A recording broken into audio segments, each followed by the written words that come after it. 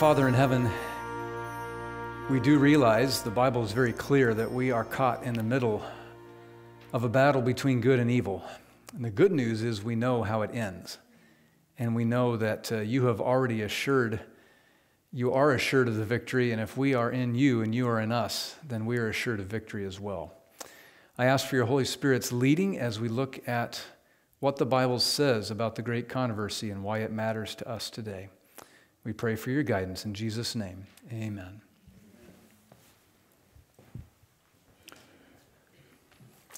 So in Matthew chapter 13, Jesus tells one of his many parables about the kingdom of heaven.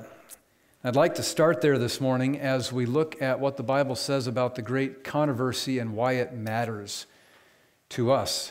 Now, the words great controversy, at least as a phrase, those are, of course, not found in the Bible itself. But the idea of a fight, a contest between good and bad, between righteousness and unrighteousness, between God and Satan, very clearly runs throughout the entire Bible. But this parable that Jesus tells in Matthew chapter 13 summarizes it in a very graphic way for us. So Matthew 13, beginning in verse 24. Another parable put he forth unto them, saying, The kingdom of heaven is likened unto a man which sowed good seed in his field. The good man, of course, represents God, right? And everything God does is good, it's perfect, and so the good seed represents the good work God did in creating this world. But, verse 25, while men slept, his enemy came and sowed tares among the wheat and went his way. So here we see the devil introduced into the parable.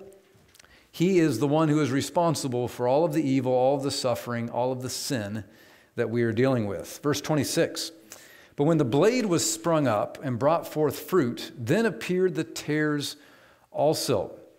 If you've ever planted a garden, you know that you don't get fruit the next day, right? Wouldn't that be wonderful if it worked out that way? In fact, you don't even see the sprouts coming up out of the ground for 5, 6, 10, 14 days, depending on what kind of seed it is. I planted some melon seeds about 5 days ago, and every morning I'm going to check, and they're not there yet. And I'm hoping when I get home from church, I'll see the dirt popping up there. Okay, so Jesus is right in how it works. Now, verse 27. So the servants of the household came, or the householder came and said unto him, Sir, didst not thou sow good seed in thy field? From whence then hath it tares? And isn't that the big question in the world for people? If God is good, then why do we have a sinful, evil world? And it's a good question. And the great controversy explains why that situation is, but more importantly, it explains how it's going to end. And we can be thankful for that. So verse 28, He said unto them, An enemy has done this. The servant said unto him, Wilt thou then that we go and gather them up? Wouldn't it have been nice if God had dealt with sin and Satan immediately, right there, right? Sin would have never left heaven. Lucifer would have just ceased to exist, and we'd be enjoying a much different kind of life right now, right? In God's wisdom, He knew that would not be the best way to deal with this thing called sin. So, verse 29, But He said, Nay, lest while they gather up the tares, ye root up also the wheat with them. You know, if God had just snapped His fingers or flicked His finger like that and Lucifer was thrown out of existence, there would be good angels and maybe good beings from whatever other worlds might exist that would have followed Lucifer because, boy, if that's how God responds when He's challenged, then maybe this angel was right? That's what Jesus is saying here in verse 29. We don't want to lose the good with the evil. So verse 30, Let them both grow together until the harvest. And in the time of harvest I will say to the reapers, Gather ye together first the tares, and bind them in bundles to burn them, but gather the wheat into my barn.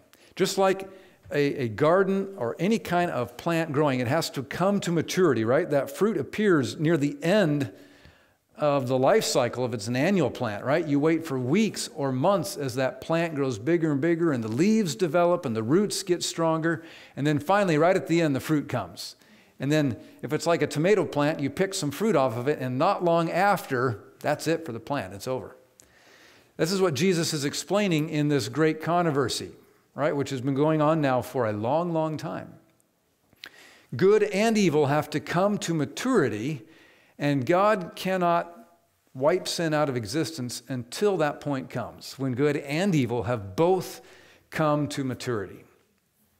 Now notice what Jesus says at the end of verse 30, in the last phrase or two there. He says, "Gather together first the tares and bind them in bundles to burn them, but gather the wheat into my barn." At the end of the harvest, there were two kinds of plants, right? Not 3, not 4, not 5, only 2 kinds. There was the good and the evil. And so the Bible tells us that at the end, when sin and righteousness have come to maturity, there will only be 2 groups of people, right? Those that value God's righteousness and want that for their lives, and those that reject it and seek something else. Only 2 groups of people. Now, I'm going to play a video clip for you in just a second here. This is Tucker Carlson. He's being interviewed by Joe Rogan. Now, obviously 2 pretty well-known people in our country here. A lot of people listen to them and watch them. I'm not playing this clip because they're theologians. I'm playing the clip because they're not theologians. But they're going to be discussing, this was a 3-hour or so conversation a few weeks ago, and I've just got a few seconds. But they're discussing, among many other things, good and evil. And as they look at the world, and our culture especially, you're going to hear them talking about their response to it. And then we'll discuss what they've said after this. So I'm going to hold this microphone up here. Like, there are a lot of people who seem to be just like for evil for its own sake. And you're like, maybe all the like crazy talk about a spiritual war of like good and evil, maybe there's something to that. Maybe that's not an illusion. Maybe that's like everyone else has always thought that. Maybe there are certainly forces that have evil consequences. Maybe there is like a supernatural realm. Maybe there's more than just like what we can see and feel. Maybe life is more than just ordering it on Amazon. Maybe there's like a purpose. Maybe there is this battle between good and evil. And why is it so obvious to even a completely secular person like me all of a sudden? And I said, if I was Satan, if Satan was real, I would do that. Exactly. If Satan's real, if Satan was going to do something insidious and unbelievably creepy, he would do that. So here's 2 guys. They're just looking at what's going on in our world right now. And, I think Tucker claims to believe in God at some level here. I don't know about Joe Rogan, but they don't claim to be, they're not trying to be expositors of the Word of God here, but they are saying there's something to this, right? There is no other way to explain what is happening in our world, in our culture, other than the fact that there is something called evil, and there must be a fight between good and evil. So let's go to our questions here. Number 1, what kind of battle does the Bible say that we are in? And we're going to go to Ephesians chapter 6, verses 10 through 12. Ephesians chapter 6, 10 through 12. "Finally, my brethren, be strong in the Lord and in the power of his might. Put on the whole armor of God, that you may be able to stand against the wiles of the devil. For we wrestle not against flesh and blood, but against principalities, against powers, against the rulers of the darkness of this world, against spiritual wickedness in high places." Now, that last phrase there, in high places, Paul writes elsewhere about the high places where the battle is fought. This is in 2 Corinthians 10, verses 3 to 5. And he makes it very clear that at least as he sees it, the high place refers to our mind, right? And we know that there's always been a battle in the mind. This is where it started in heaven, when Lucifer began his lies and deceptions about God. And before there was physical fighting in heaven and Satan was cast out, there was the information warfare, the propaganda that took place. And certainly that has continued throughout the thousands of years since we've been dealing with sin here in this world.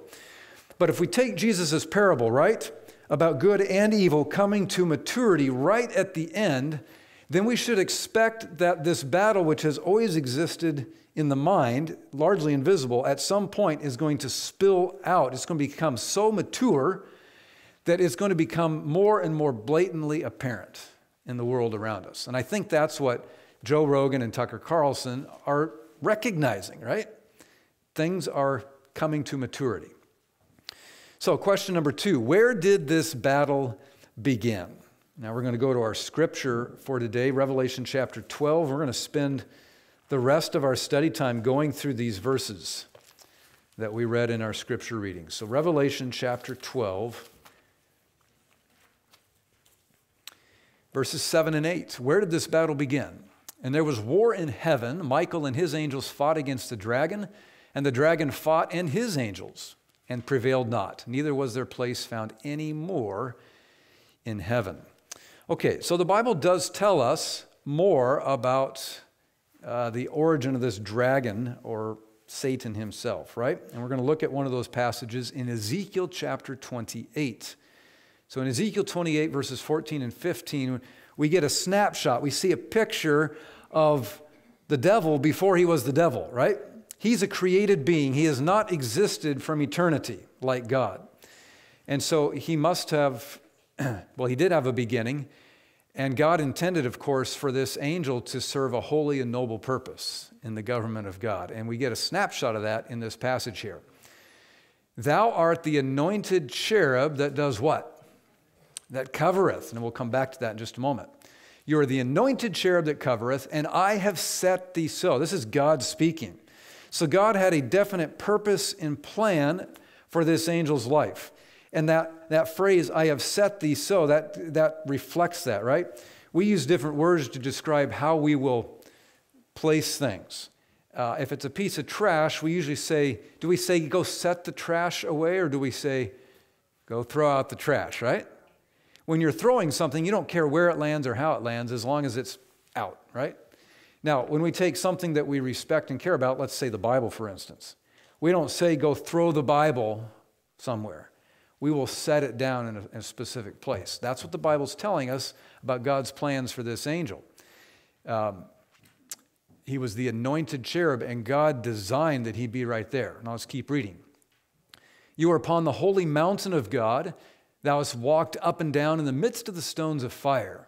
Thou wast perfect in thy ways from the day that thou wast created until iniquity was found in you.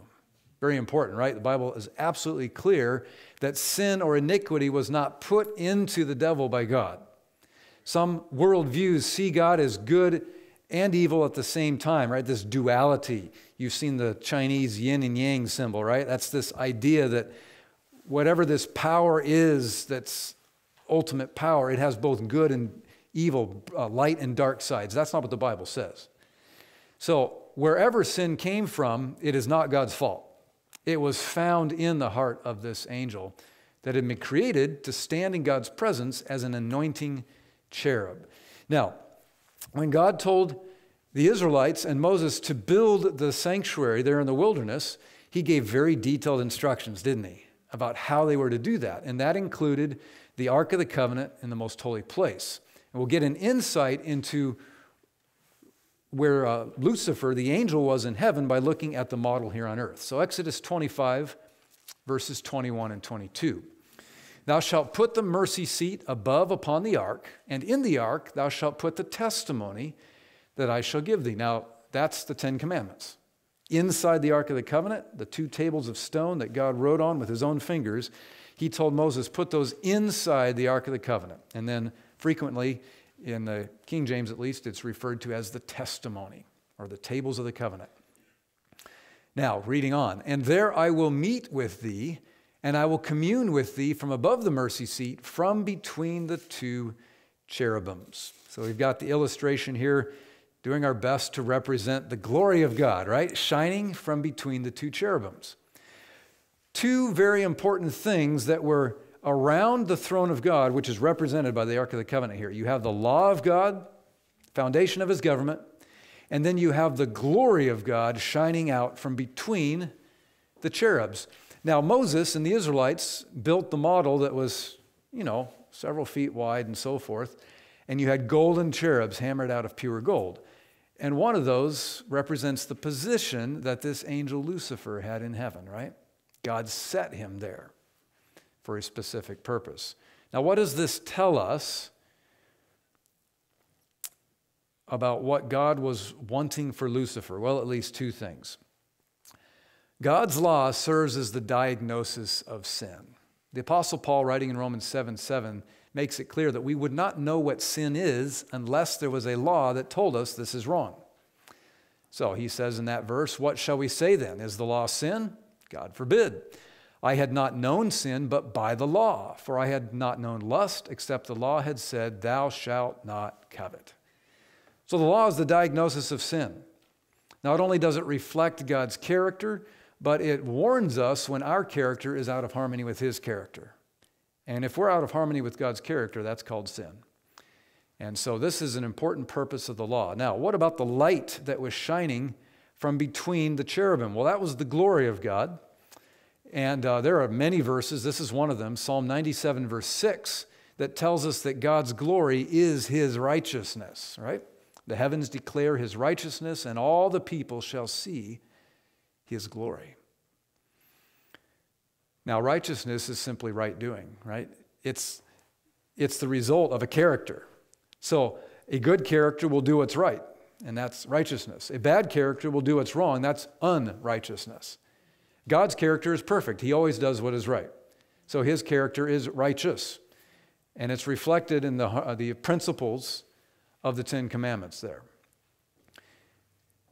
Now, why did God place this particular angel in that spot? I would suggest to you that God knew from the beginning, right? Because he knows all things. That this angel named Lucifer, who was created perfect, was going to be the one angel in all of creation that would suffer with these temptations called sin, right? We don't know what the time gap was between his creation and when sin erupted in his heart. But God, of course, knew that it would happen eventually.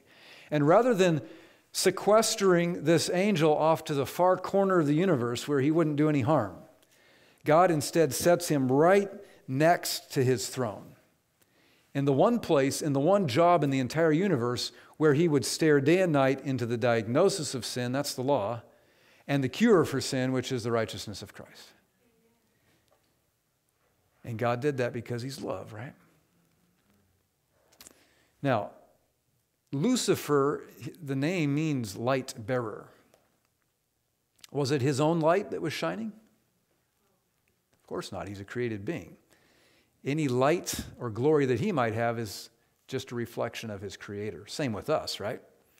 So these are two interesting statements here from Spirit of Prophecy. The first one, Experiences in Australia, page 150. Now, Adam and Eve, after they had transgressed, saw that they were naked.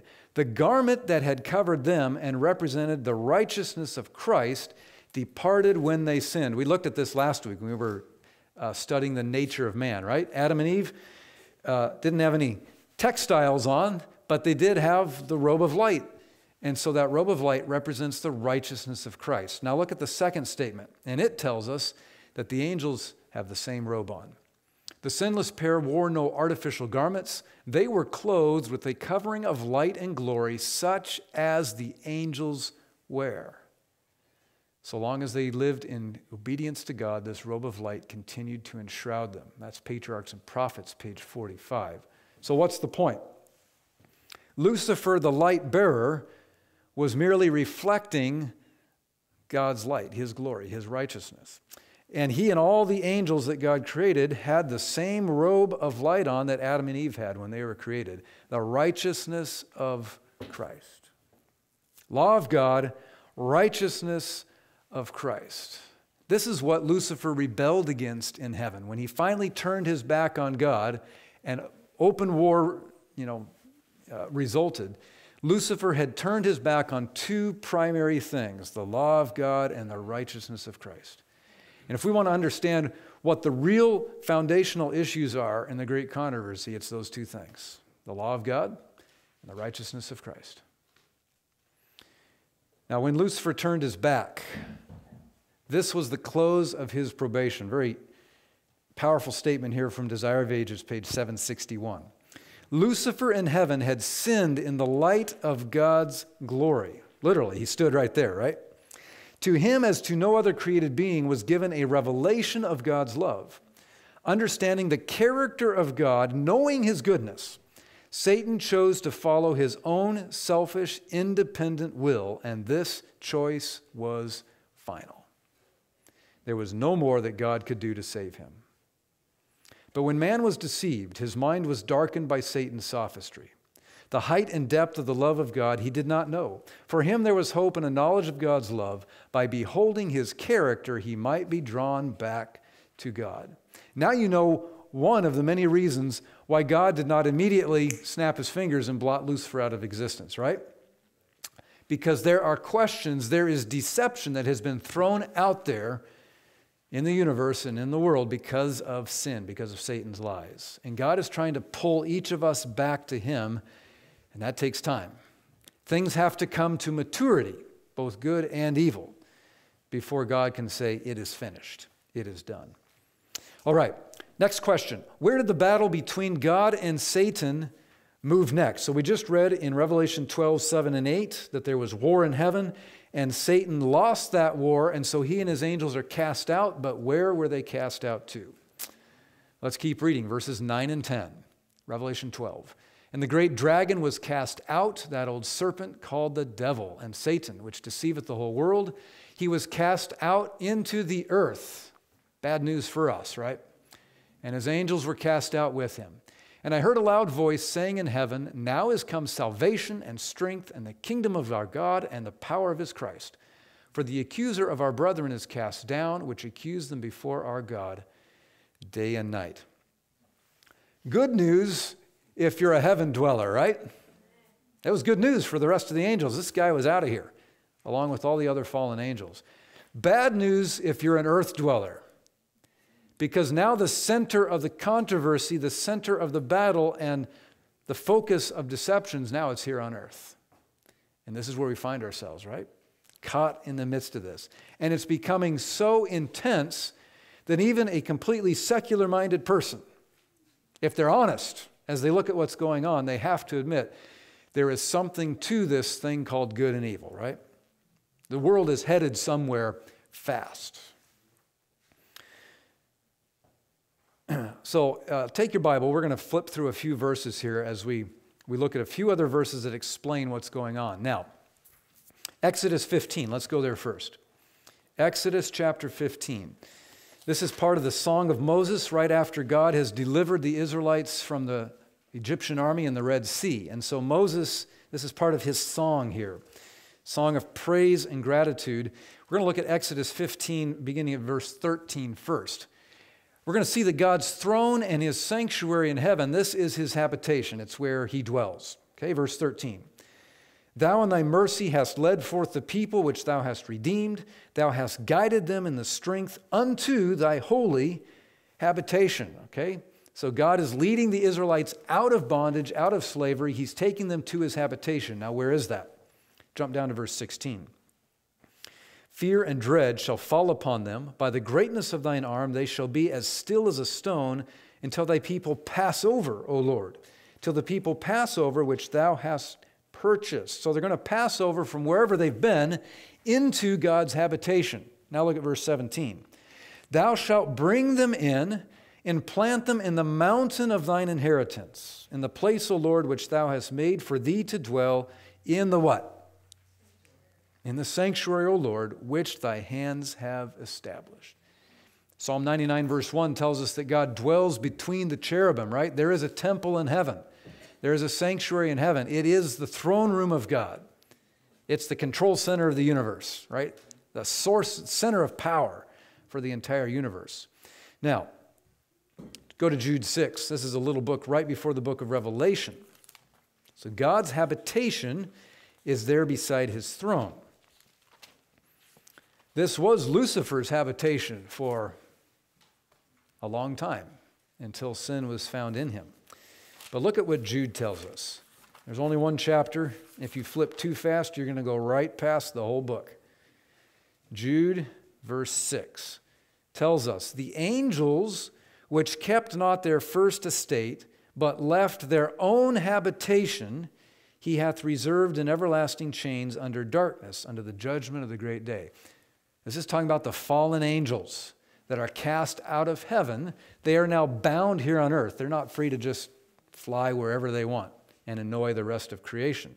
So they're bound here and chained, so to speak, under the judgment of the last day. But what I want to focus on there is the fact that Jude 6 tells us that they left their habitation. But didn't we just see that Lucifer was beside the throne of God, which is God's habitation? So how does that work? When Lucifer turned his back on God's law and the righteousness of Christ, that was no longer his habitation. And all the angels that made the same decision as he did, to reject God's law and to reject the righteousness of Christ and trust in their own supposed righteousness, they now had their own habitation in heaven, and that doesn't work, right? Because sin is a cancer, and that had to be removed from heaven. So they left their habitation because they had already left God's habitation. I hope that makes sense, right? They are no longer heaven dwellers. They were now earth dwellers, and God said, you belong on earth, right? You can't be here in heaven. So they're cast out. Okay. When they rejected God's law and righteousness, they became earth dwellers. The final battle of the great controversy is between two laws, two standards of righteousness, and which one will we choose? Humanity will be divided between those that keep God's law and claim Christ's righteousness, and, on the other hand, those that do not. Revelation refers to these two groups as heaven dwellers and earth dwellers. You thought I made that up, didn't you? Let's turn to Revelation again. Revelation chapter 12. And look at verse 12. We just read this a moment ago. Therefore rejoice, you heavens, and you that dwell in them. So there's the heaven dwellers. Woe to the inhabitants of the earth and of the sea. There's the earth dwellers. We see it again in the next chapter. Look at chapter 13. I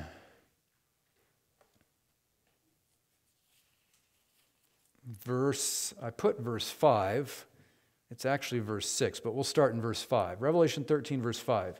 And there was given unto him, this is the beast from the sea, a mouth speaking great things and blasphemies, and power was given unto him to continue for 42 months. And he opened his mouth in blasphemy against God, to blaspheme his name and his tabernacle, and them that dwell where? In heaven. So here is a power based on earth that wants nothing to do with God's law or his righteousness, right? He doesn't want anything to do with those heaven dwellers. Now jump down to verse 8. All that dwell upon the earth shall worship him, and that's not God. It's talking about this beast power, right? So all that dwell on earth, that's the earth dwellers, will worship him. They will follow, they will accept another law, they will accept another standard of righteousness, whose names are, unless their names are written, let me start again, verse 8. All that dwell upon the earth shall worship him, whose names are not written in the book of life of the Lamb slain from the foundation of the world. You see two groups of people very clearly there. Earth dwellers, heaven dwellers. Now we want to be part of the heaven dwellers, right? Here's good news. You can be a heaven dweller right now, even though we're physically trapped here on earth. If you accept Christ as your source of righteousness, and if you accept God's law as the standard of your life, you are a heaven dweller. And that's good news. The bad news is that the devil's going to be really angry with you for making that choice. And he's going to try to pull you back to be an earth dweller. This is called the great controversy. This is what Joe Rogan and Tucker Carlson are looking at, right? There is a battle going on. They don't know the terminology because they're not looking at Bible prophecy, but they recognize that it's becoming more and more visible. Next question. How is the battle on earth described at the end of time? We just read this verse. Look at the last phrase, Revelation 12, verse 12. The devil knows that he has what, a long time? Millennia more to work? No, it says a short time. Now, read in context, Revelation 12, verse 12 is really looking at after Jesus dies on the cross, most likely, right? Satan is finally barred from heaven forever. We know that in the Old Testament, he could go back to heaven because we have it in the book of Job, where Satan goes back as the ruler of earth, right? But when Jesus dies on the cross, Satan is unmasked before the rest of the universe. His sympathy is cut off with every other created being except for us humans, and so he is no longer allowed in heaven. And so this final casting out of heaven really takes place at the crucifixion and then the resurrection. So at that point, 2,000 years ago, the devil knows that he has but a short time.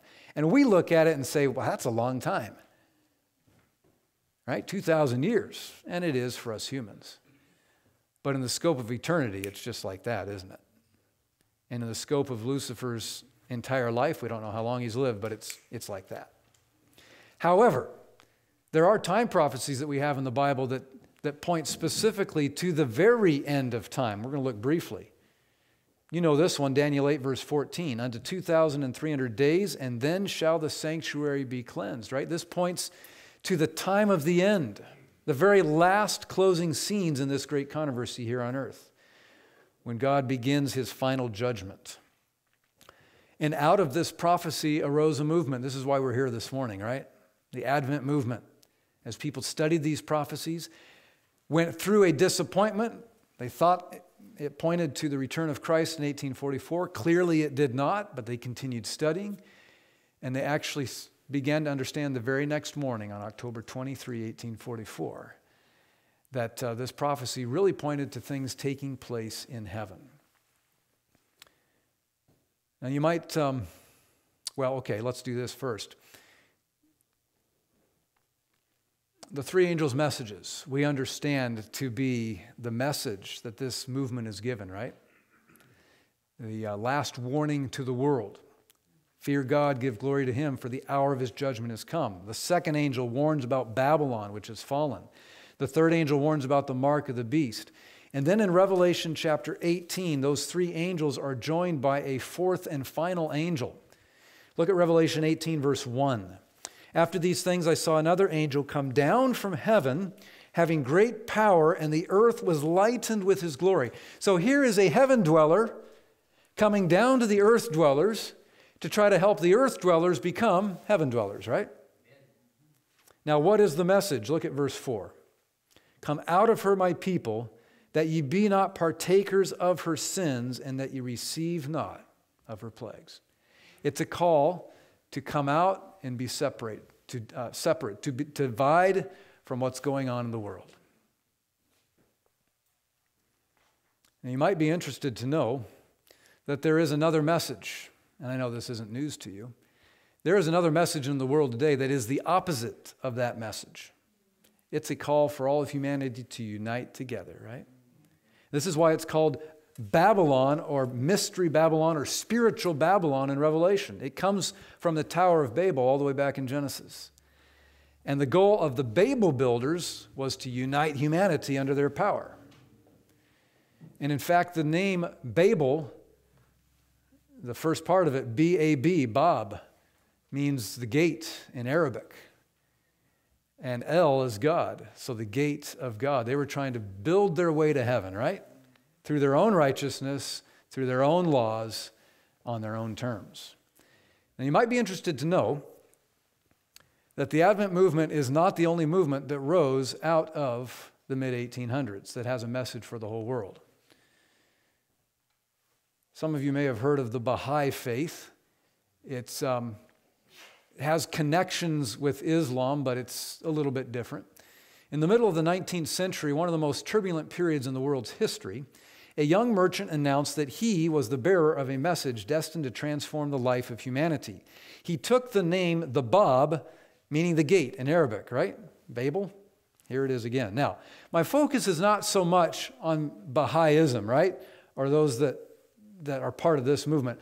What I want to share with you is what the message is, because the message is not just their message. It's a message that we're hearing from everywhere in the world. We need to unite together. But it's summarized very well here. So in the middle of the 19th century, that's the middle 1800s, right? Let's keep reading. This is all from their website. On a spring evening in 1844, a conversation took place between two young men that heralded a new era for the human race.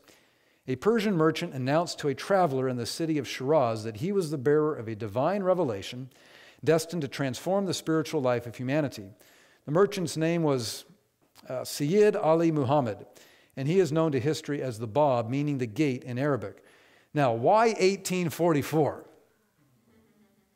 It's a good question, right? They'll explain to you. This, again, is from their websites. At the time of the appointed hour in 1844, after the prescribed time allotted of the 2,300 evenings and mornings had passed, the Bab arose. That's amazing, isn't it? That's amazing. Two movements with opposite messages, but arising at the same time, looking at the same time prophecy. Now, what exactly is the message? Here's what they say. Humanity, the Baha'i writings explain, has passed through the stage of childhood and now stands at the threshold of its collective maturity. Jesus said something about maturity and a harvest, didn't he?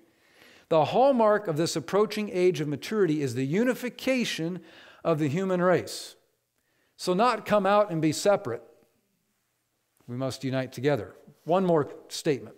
The fundamental principle enunciated by Baha'u'llah is that religious truth is not absolute but relative, that all the great religions of the world are divine in origin, that their basic principles are in complete harmony, that their aims and purposes are one and the same. We're hearing this not just from this group, right? You hear it from all over. That they differ only in the non-essential aspects of their doctrines, and that their missions represent successive stages in the spiritual evolution of human society. Interesting, right? So let's look for just a moment at the year 1844, because there were actually a lot of things that happened in 1844.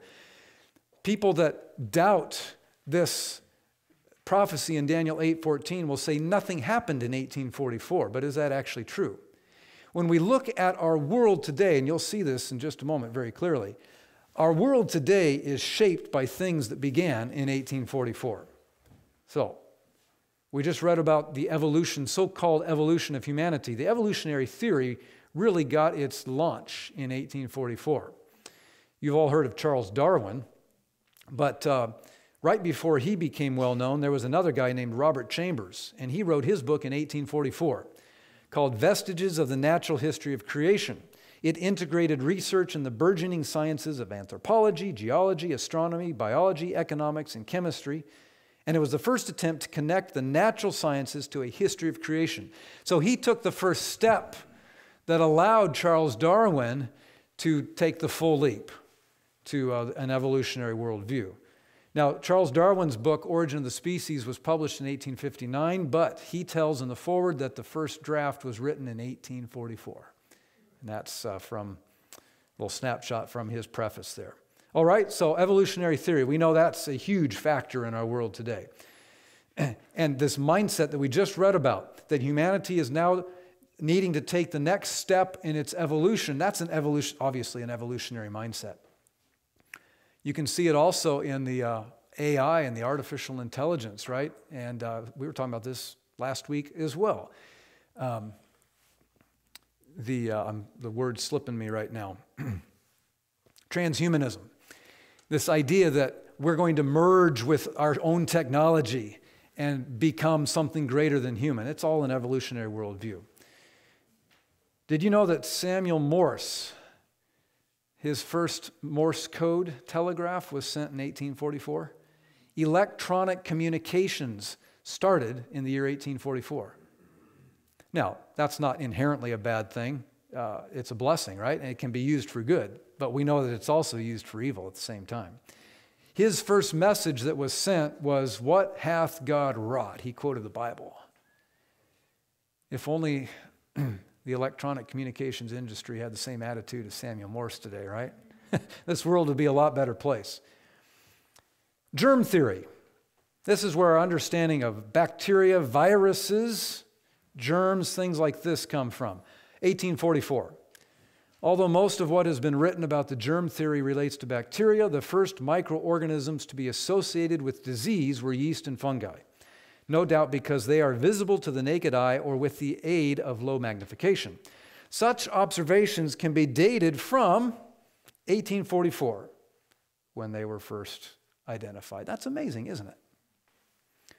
Has germ theory become a major player in our world today? This idea that we can take something smaller than you can see with your naked eye and manipulate it and encapsulate it and then do something with it, obviously. Modern spiritualism also dates to the year 1844. This guy, Andrew Jackson Davis, was kind of the father of modern spiritualism in New England in the mid-1800s. And he was the one that promoted, you may have heard of the Fox sisters that heard rappings in their door. He was the one that really discovered them, so to speak, and promoted them and helped their story get out there. And his first experience was in 1844.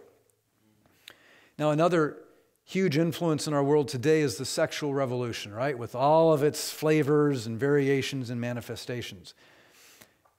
There was a woman named Margaret Fuller that lived in the mid-1800s. And she is looked at even today as the godmother, so to speak, of the modern sexual movement. So this is from a website devoted to her, margaretfuller.org. No other feminist made the claim integral to an affirmation of the human race. That's your first problem right there, right? Is affirming the human race in its fallen condition. What did she say? That gender was not fixed but fluid. That women could be like men and men like women.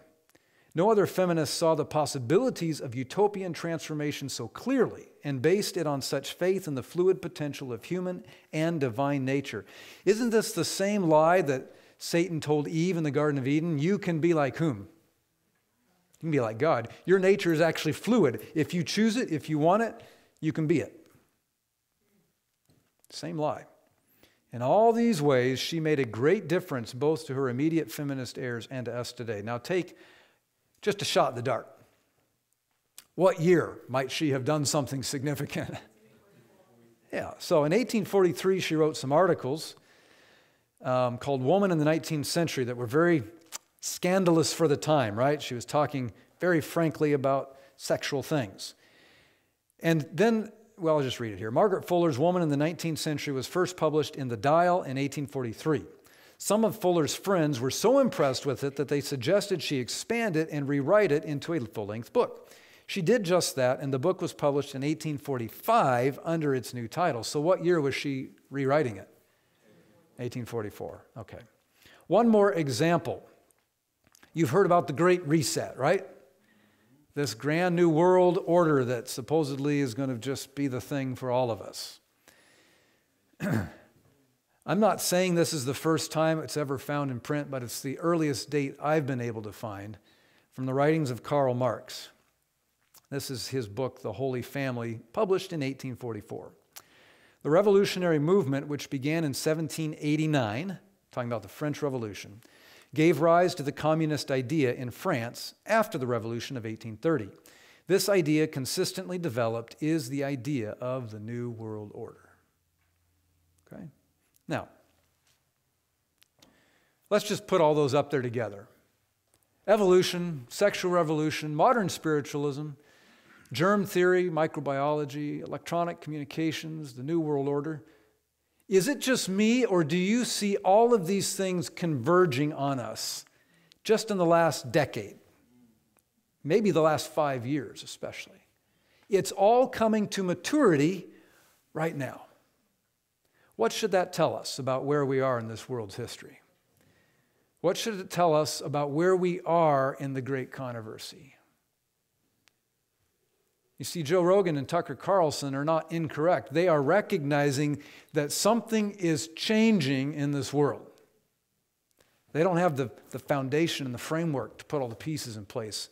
You pray for them that they'll find that out, right?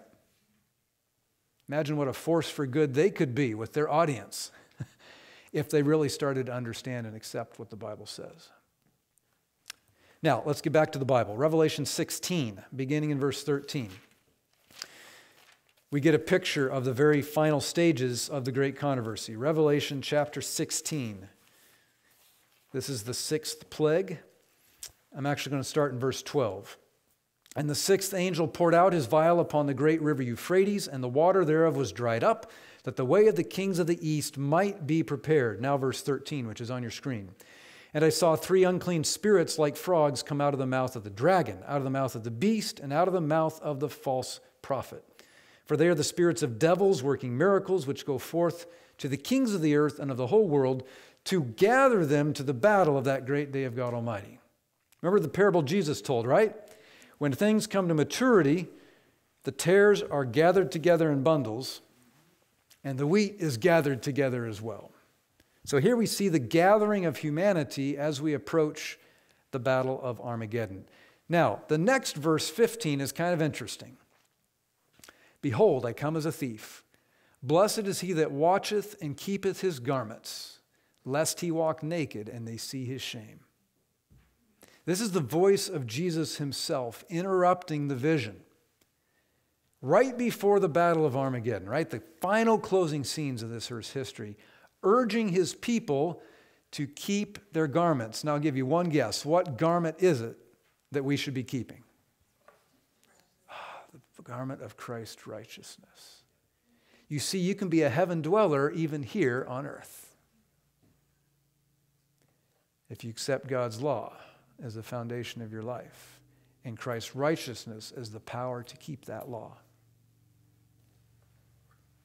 That's what the battle's about. It's verse 15 right there. It's all about God's law and his righteousness. And then it goes on in verse 16. And he gathered them together to a place called in the Hebrew tongue Armageddon. Make no mistake about it. The final issues that people must make up their minds about in this world, in the very, very near future, deal with God's law and the righteousness of Christ.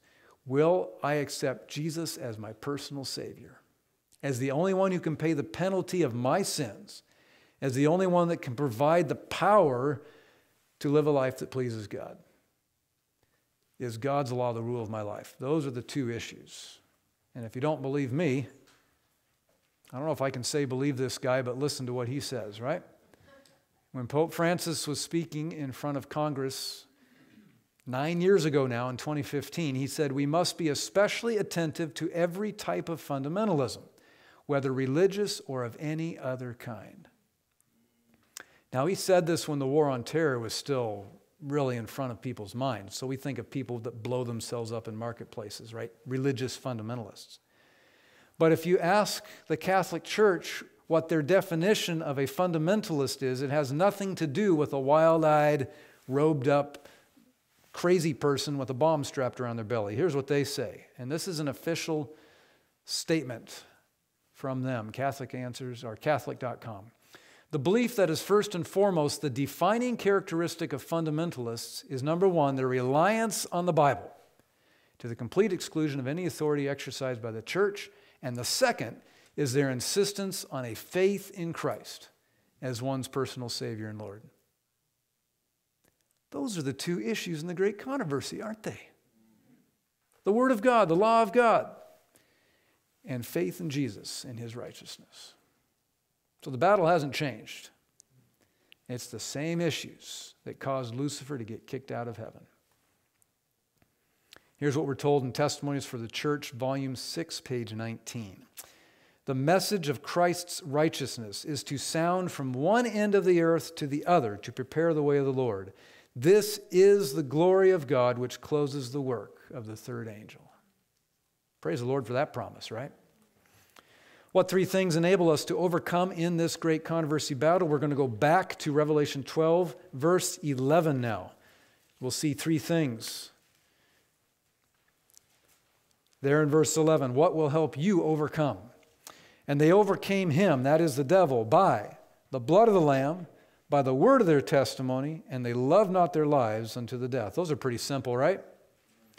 They overcame him by the blood of the Lamb. You got to trust in Jesus. Accept him as your Savior. Give your life to him. And ask for his blood to cleanse us from all unrighteousness, right? 1 John 1 verse 7 says that his blood cleanses us from all sin. So it's not just forgiveness for things that are past. It's power to live a life that pleases God in the future. And by the word of their own testimony, your own experience with God. What has he done in your life? And they love not their lives unto the death. Are you willing to obey no matter what the consequences? I want to take that middle phrase, the word of their testimony.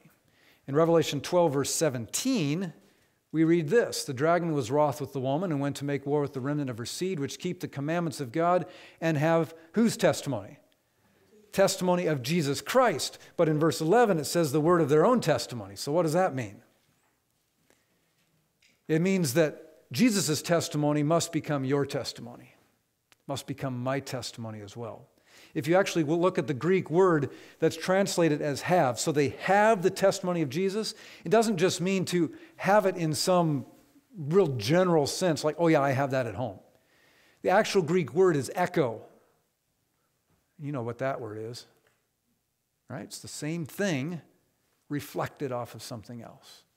So to have the testimony of Jesus means that his testimony is being echoed in our lives. If someone looks at how you're living or talking or living your life, it's a reflection of how Jesus lived. That's what it means to have the word of their testimony. It's the same testimony of Jesus. It's his righteousness played out in your life. So, what was Jesus Christ's testimony about himself when he was on earth? Turn with me to John chapter 14, and let's quickly look at what Jesus said about himself. This is right before he dies. He's giving his testimony to his disciples, explaining how he lived his life here on earth. However Jesus did it should be our goal in how we do it. So what was Jesus Christ's testimony? John 14, he starts in verse 25. These things have I spoken unto you, being yet present with you. Now verse 26, first thing here. But the Comforter, which is the Holy Ghost, whom the Father will send in my name, he shall teach you all things and bring all things to your remembrance, whatsoever I have said unto you. Did Jesus rely on his own power as he lived his life here on earth? No, it's very clear. The Bible says that he was full of the Holy Spirit, Luke 4, verse 1, I believe. And Jesus said more than once, I don't go anywhere, I don't do anything, I don't say anything except as the Father gives me commandment. So Jesus is living his life under the power of the Holy Spirit. Is that possible for us? We're told it is, aren't we? What did Jesus say next in verse 27? He says, peace I leave with you, my peace I give unto you.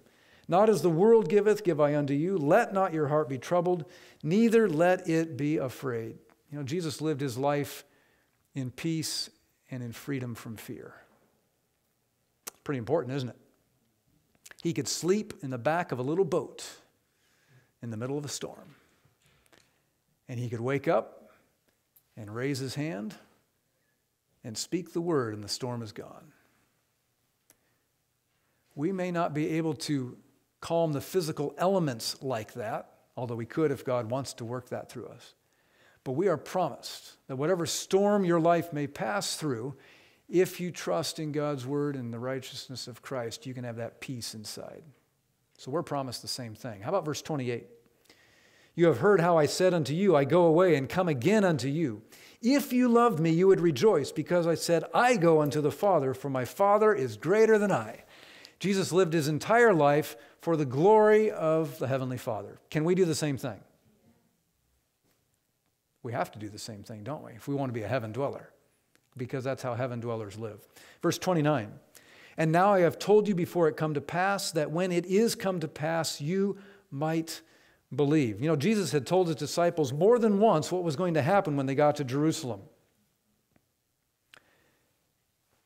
They didn't get it till afterwards. Jesus believed in prophecy, and he ordered his life to fulfill prophecy. Now, should we be trying to do the same thing? Should, shouldn't we? That's part of his testimony. How about verse 30? Hereafter I will not talk much with you, for the prince of this world cometh, and he has how much? Nothing in me. There was nothing in Jesus that would respond to Satan's temptations. And we know that Jesus was tempted in every point, like as we were, because the book of Hebrews tells us that. But there was nothing in Jesus. He chose not to respond, and he was able to not respond because he was filled with the Holy Spirit. Are we given the same promise that that can actually be possible for us as well?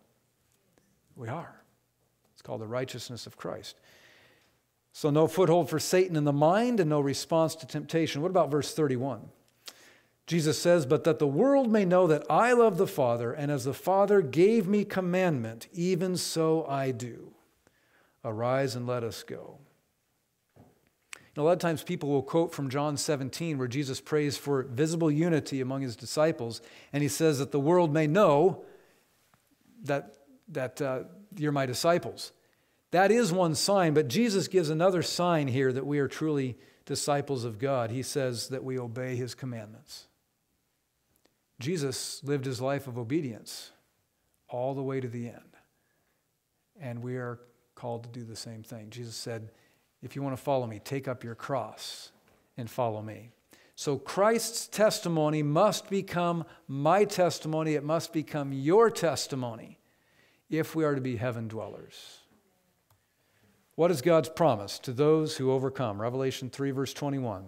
To him that overcometh will I grant to sit with me in my throne, even as I also overcame and am set down with my Father in his throne. We didn't look at this verse in Isaiah chapter 14 today, but the great controversy started in heaven when Lucifer wanted to exalt his throne above the throne of God. But you are given the promise that if you keep the word of God and you trust in Jesus and his righteousness, you will sit on a throne with God in heaven. You will get what Lucifer wanted.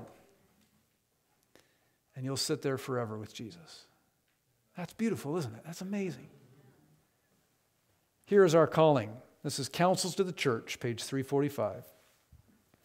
Just before us is the closing struggle of the great controversy, when with all power and signs and lying wonders, and with all deceivableness of unrighteousness, Satan is to work to misrepresent the character of God, that he may seduce, if it were possible, even the elect. If there was ever a people in need of constantly increasing light from heaven, if it is the people that in this time of peril God has called to be the depositaries of his holy law and to vindicate his character before the world. There it is, those two things once again, right? The law of God and the character of Jesus, his righteousness. This is what you and I are to represent to the world. If we were to be part of his church, if we were to be heaven dwellers here on earth, we must be doing these two things. Those to whom has been committed a trust so sacred must be spiritualized, elevated, vitalized by the truths they profess to believe. It's good to speak it, good to claim it. It's even better to live it. And God has promised that with his power, he can help us live it, no matter what storm we're going through. We know the storm is going to get more intense between here and when Jesus appears in the sky. But he has promised that he will help you ride through that storm and actually be part of the vindication of his law and his character. Is that your desire this morning? If it is, let's stand together as we sing our closing hymn together.